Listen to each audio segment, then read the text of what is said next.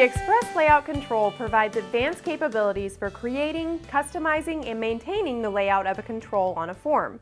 Using this control, you no longer need to worry about manually specifying control positions or worrying about the numerous possible screen resolutions your customer may be using.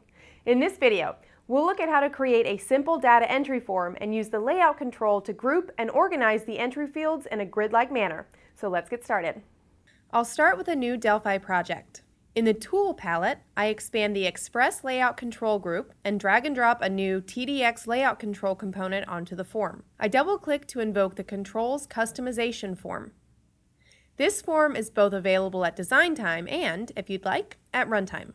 From the Available Items section, I click on the Add Group button a few times to create 3 new layout groups. New groups can also be created using the Alt-G key combination. Next, I drag and drop the groups onto the layout control. I close the customization form.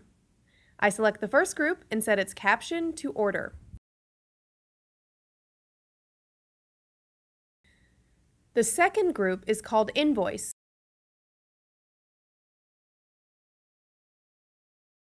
And the third, Ship. Now let's populate these with a few items. In the Tool palette, I expand the Express DB Editors group and drag and drop 3 TCX DB text edit controls onto the first layout group.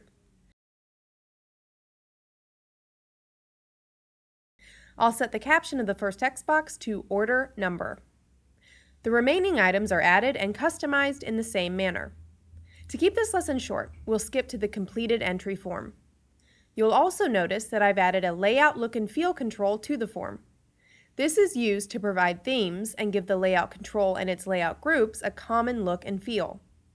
The layout items can be moved around simply by dragging and dropping them.